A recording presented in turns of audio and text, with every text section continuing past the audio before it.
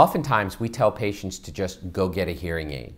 When that happens, people think they're just going to get a physical object put in their ear. But what we really want people to do is to get their hearing loss treated well. And there's a big difference. There's a difference between just getting an object called a hearing aid and making sure that your hearing loss is appropriately rehabilitated.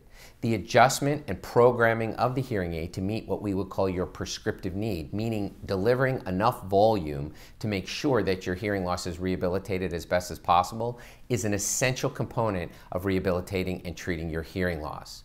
That's why just putting an object in your ear doesn't always work. What we need to make sure is that you have the appropriate hearing care so your hearing loss is as best rehabilitated as possible. If you have any questions about this, please do not hesitate to contact us.